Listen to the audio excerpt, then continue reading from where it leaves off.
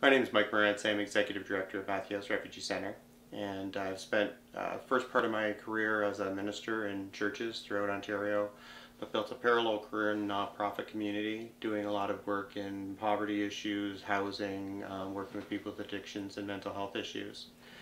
I joined Matthew House as Executive Director about 2.5 years ago, knowing actually very little about refugees, didn't know the difference between refugee and refugee claimant, certainly didn't know the struggles that refugee claimants face. And it's been very eye-opening, heartbreaking, but also inspiring as I've seen the men, women, and children rebuild their lives here in Canada and get established in their own homes and jobs and cars. So I'm loving every minute of it. Perfect. Now you mentioned, not to dive into quickly, but you did mention the difference between a refugee and a refugee claimant, which we believe is something that a lot of people don't know as well. So just take us through the differences, the legalese, and just the process of intake that Matthew House undergoes when the refugees. Wow, I don't like talking that way. Really, instead of taking you through the legalese, I just talk the same way I talk to a donor or people in community. Really, everybody knows a refugee is somebody who has fled their home country because of fear of violence, persecution, war. Refugee claimants did not have a hearing in a refugee camp, did not get determined to be a convention refugee elsewhere. But because of Canada's commitment to refugees under the Geneva Convention, they arrive in our country and we give them a hearing here. And we have a world-class system that has multiple streams, one specifically for refugee claimants, but there is a backlog on a hearing, and those refugee claimants are not entitled to any federal government settlement supports when they arrive in Canada until they've had a successful hearing. Which means, unlike government-assisted refugees, privately sponsored refugees, who have somebody to meet them at the airport, have somebody to help them find housing, get winter clothes, find a job, language classes, counseling, all of that stuff, refugee claimants are left on their own and often end up in our general homelessness system and really struggle to rebuild their lives. Matthew House steps into that gap and becomes home and family. We provide them with whatever support they need to become self-sufficient contributing members of community as quickly as possible. That's our goal, to see them, within 1 year, 2 years, 3 years, be in employment, education, starting their own business. And we see amazing results from that. I was sharing with you earlier from the point that our refugee claimants get their work permit to the point that they're employed, we're averaging about 10.2 days. And most of them are off of Ontario Works within about 3 months after that. They are really hungry and just want to very quickly rebuild their lives. They're not looking to steal anybody's job, steal anybody's health care, certainly not wanting to sit on social assistance. Most of our refugee claimants are out looking for work before they get their work permit, and many of them have found jobs and are just waiting for that work permit to come, and the moment that comes in the mail, they call them up and say, I'm ready to work, let's go. And I mean, you mentioned them being contributing members of societies, as many of them were when they did leave their home countries. Absolutely. Many of them had no choice, as you through war, conflicts, and persecution. Some of them had no choice, had not even enough time to grab anything and decided they have to flee with a drop of a dime. That's right. To their families. With their families, some of them don't even make it across with their families. That's right. Just take us, if you don't mind, just how does Matthew House receive refugees in sense? Where do they come from? How do they get here? Sure. Just because, again, I think it's important for people to understand that they are human beings like us, who just have unfortunate circumstances through no choice of theirs. That's right. So just tell us how they get to us, and then how they get to Matthew House, and then we'll continue from there. Absolutely. So we call them our friends from around the world. Okay. Our friends from around the world come from all over the world, every country on the map. And it really depends on what's going on in the world, in their home country. There's a great poem. One line of it always resonates with me. Nobody leaves home unless the front door of home is the mouth of a shark. And that's the reality, that every refugee claimant who comes to our door would rather be in their home country, but it's not safe for them. and many of them have had to flee. We've had, I think of one couple who came last year. He was a veterinarian, a very successful practice in Venezuela. She was a architect for the government. And because of some corruption issues, the day that they left, they were working in their offices. And they had to flee. They ran home, grabbed some stuff in some cases, and got out of Dodge. And thankfully they had the visas necessary to get into the United States, and then were able to cross into Canada and make a refugee claim. The journey is different. Many of our friends from Nigeria were able to get visitors visas to the United States, and then they crossed irregularly between border crossing points in Quebec, but that is not illegal.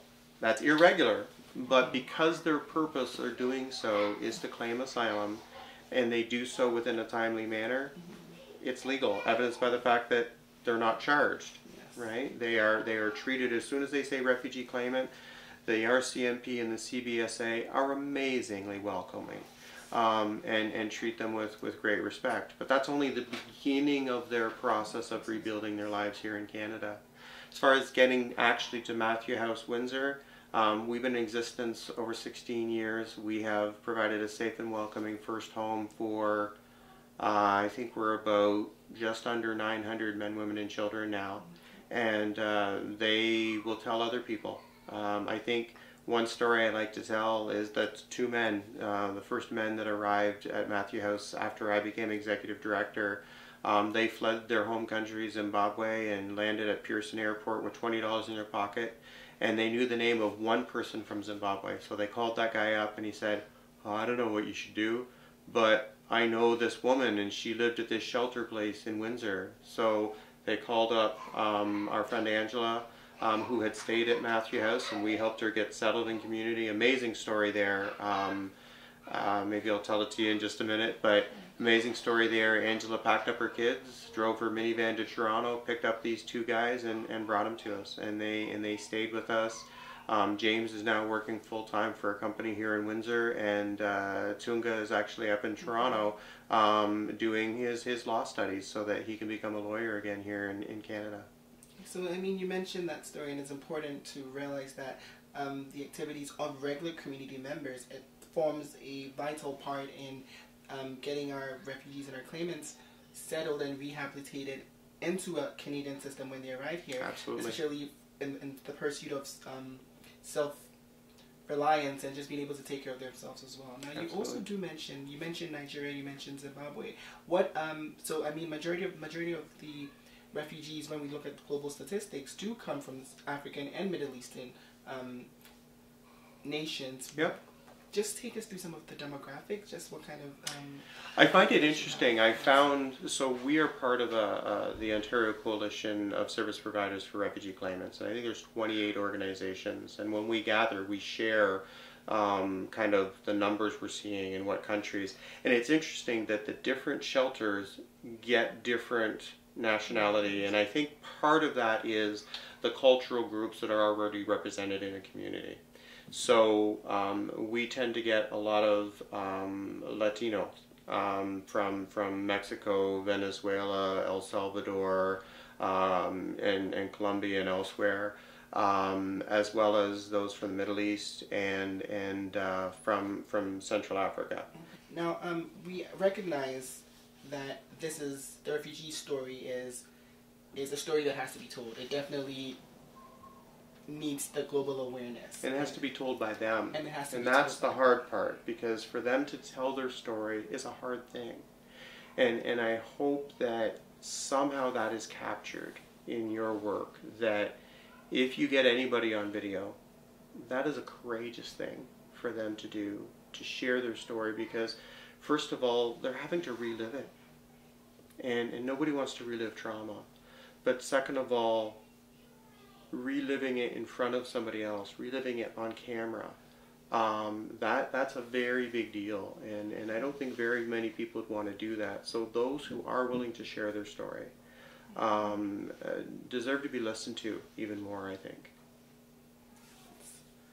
That's a very, very true point.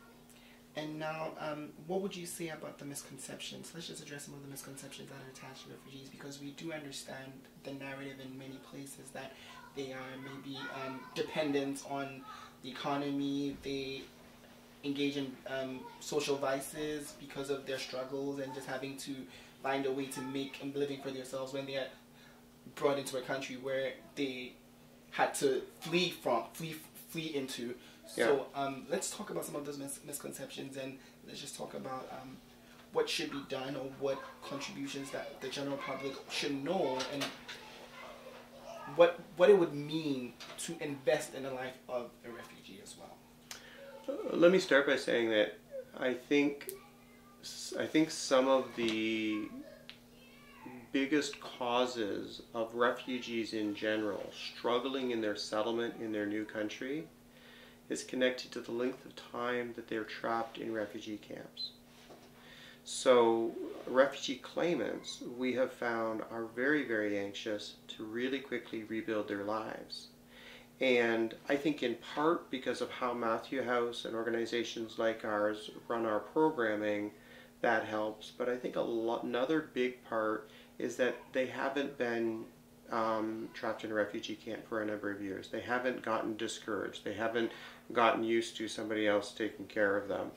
They, in many cases, the men, women, and children, well, men and women who arrive at Matthew House, the day they left their home country, were running businesses, were teaching other people's children, were lawyers in offices, and they really quickly want to rebuild their lives. And we see that. I shared with you earlier how quickly they get a job once they get a work permit. And what's really neat is I think I have about 7 employers in this city now who are calling me all the time because they want to hire the men and women from Matthew House, because they recognize that these are people who just want to rebuild their lives really quickly.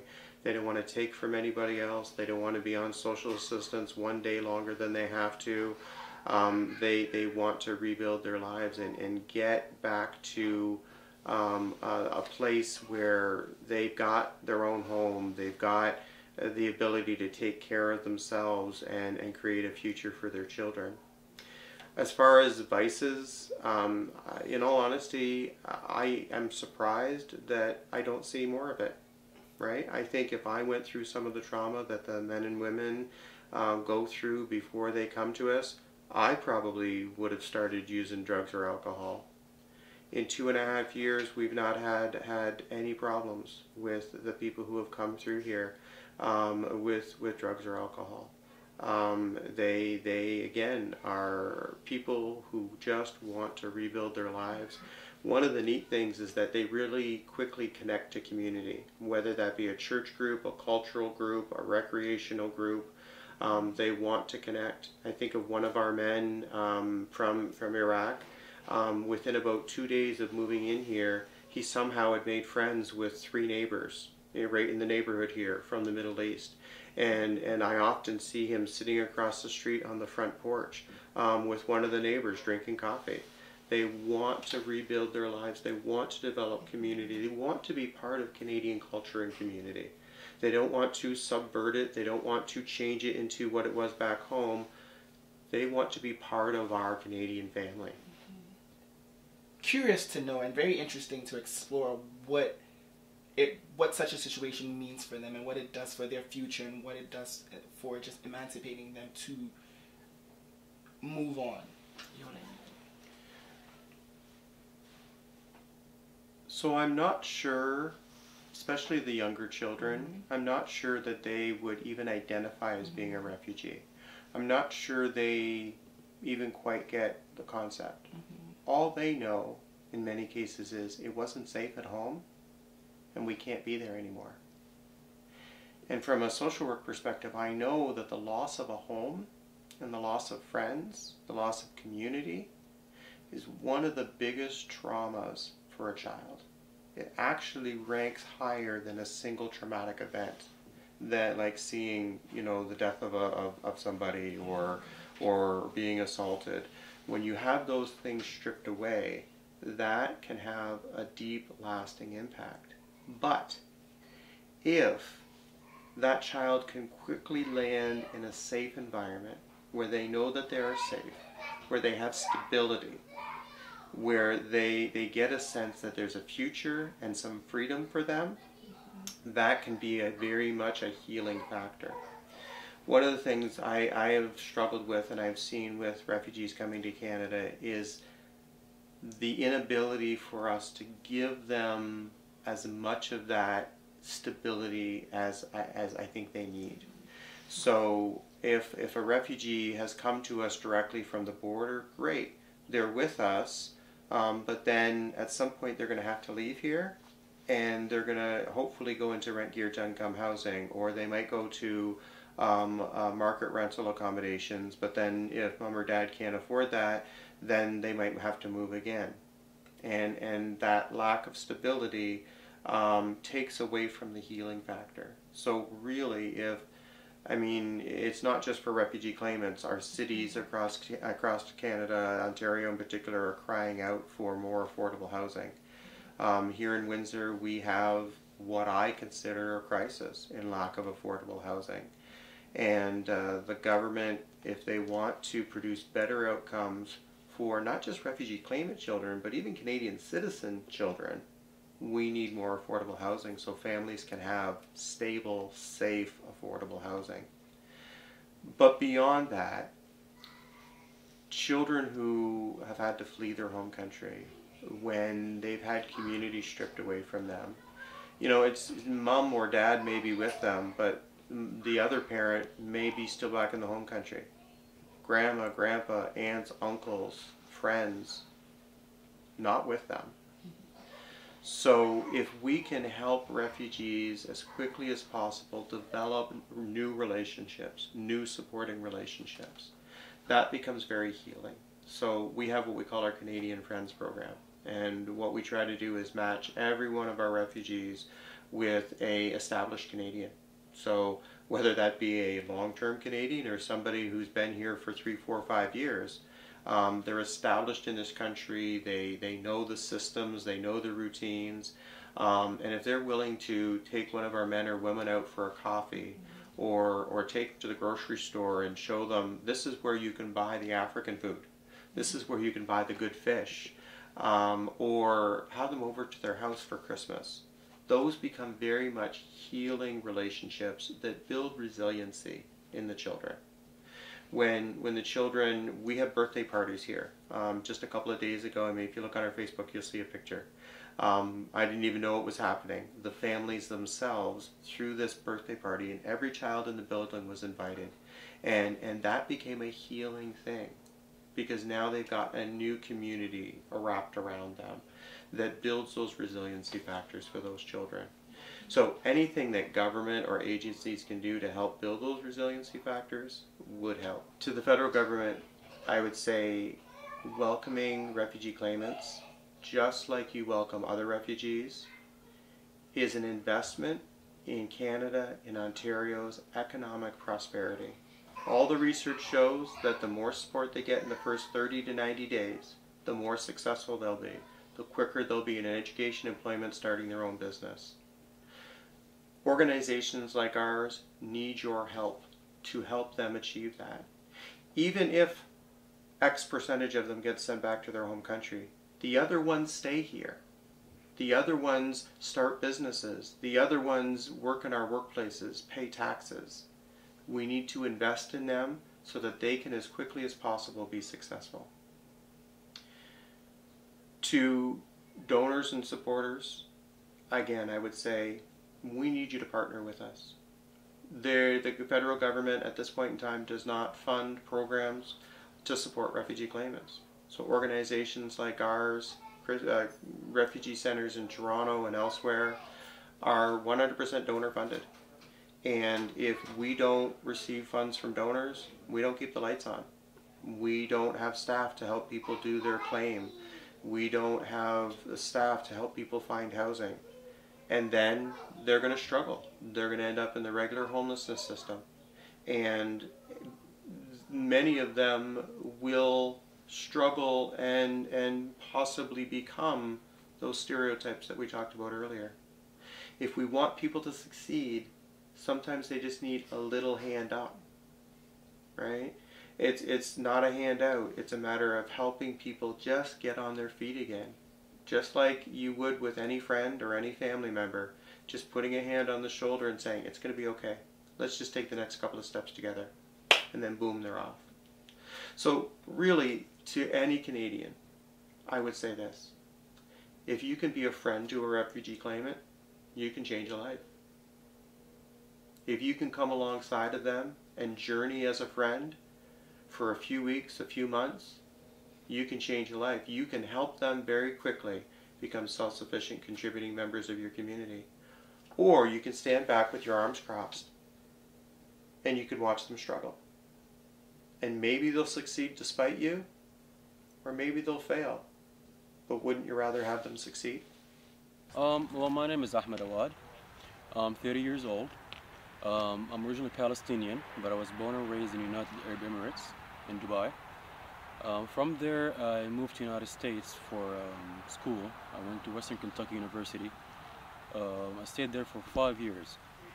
See, now here's where my story begins, in the United States mainly. And the very first day I was there, I went to Buffalo Wild Wings, like, hey, let's have some wings. So I went there, and on the door, like, there's like an oval glass, so you can see who's coming out and who's going in, type thing.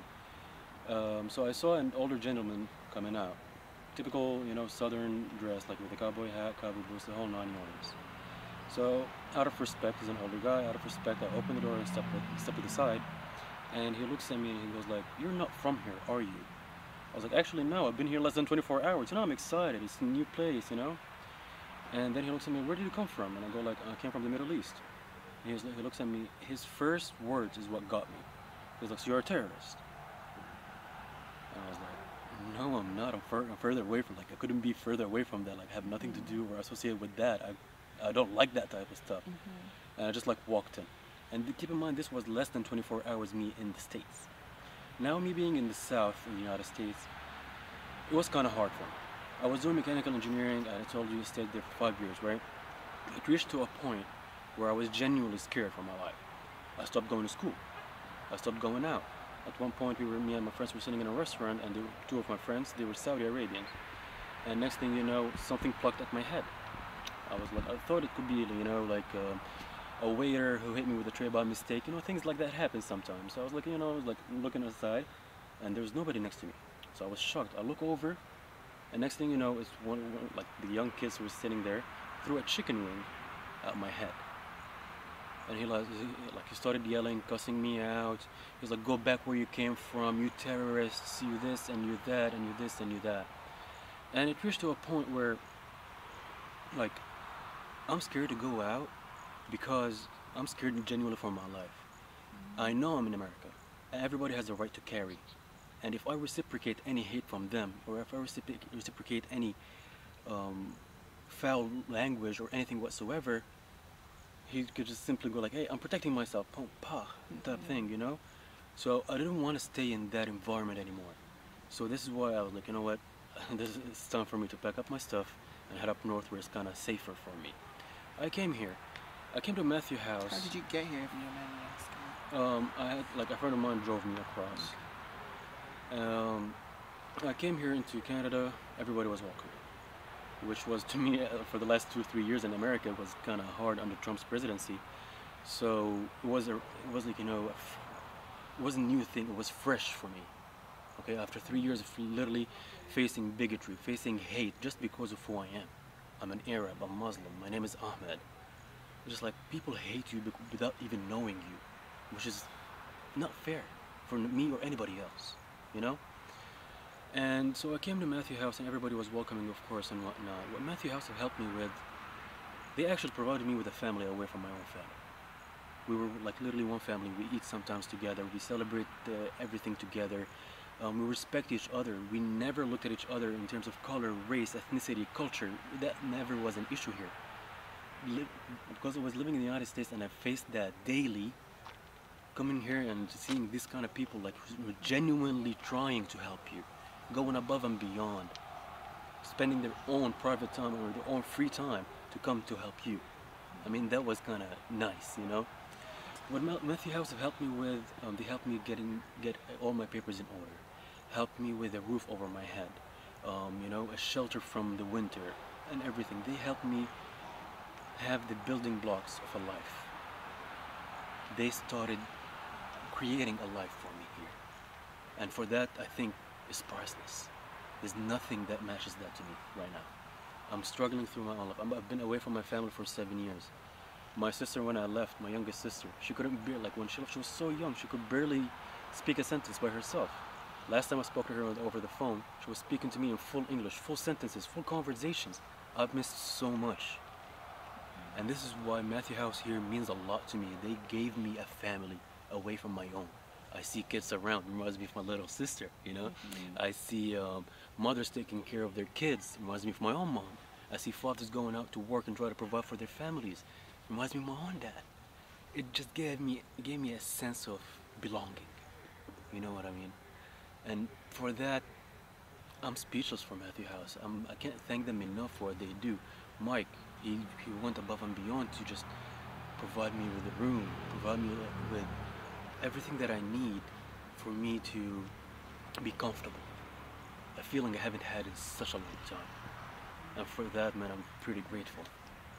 My name is Khalid Omar. I am originally Palestinian and I was born and lived my entire life in Saudi Arabia. So I was working, the last work that I worked with the international company, the name is Regis, and I worked for 7 years as an operation manager. But literally when they changed the rules and everything, so now they call something that they call it Saudization, so which is they have to fire the foreigners and they have to hire the Saudis people. So I keep searching and looking for a different job or something, but I couldn't find. After that, they put me in system as a escape. So in this time, I have to take a step that I have to move out rather than send me back home, which is to Syria, because I cannot go to Palestinian, because I have Syrian document travel. So I got the American visa for me and my daughter, and we travel from Saudi Arabia to America. We stay for 6 or 7 days. After that, we fly to Buffalo. From Buffalo, we cross the border in Waterfalls.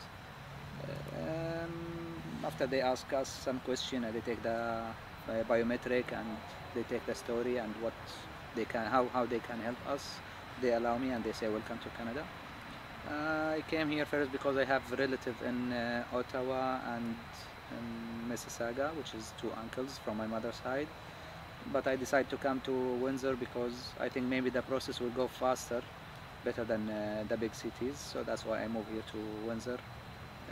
After 2 days, I joined Matthew House and they support me and help me a lot to fill my paper and document. After that, they give me a place to live with my daughter. And yeah, they whatever that I ask them, anything to help me or to support me, they are always there to help me, and up to date they are doing the same. Now actually I'm working, but still I'm waiting for my hearing to get the approval, then I can bring my family. Still I have my wife and 2 other kids with my wife. Talk to us quickly about what it is to be separated from your family, your wife, your sons, and what goes through your mind every day. Yeah, actually it's very hard to stay without my wife and kids, especially now my kids, they are growing, and sometimes good, thanks God that at least we have some apps to contact them. Otherwise maybe they will forget me. Even my daughter, she's missing her mommy. Sometimes that it happens once we arrive. Up to date, maybe once a week or twice a week that she's crying. She want her mommy, she want her brothers.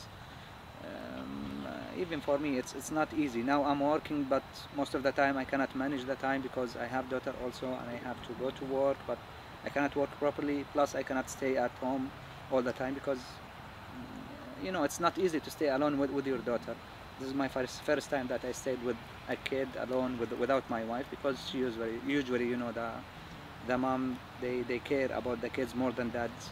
But I try my best and I hope that it won't take a long time until my family will arrive and we stay together. If you don't mind me asking, what were the circumstances surrounding you coming here with your daughter and then your wife and your son staying? If you could just probe into Yeah, actually because my wife, she's Syrian, so that's why I cannot bring the visa for her after Trump banning the Syrian country. So that's why only me and my daughter, she's 6 years old. We applied for the American visa and they gave it to us only. So that's why I decided maybe at least she can go to school here, she can explore the world, and maybe she can help me to make the process faster, so at least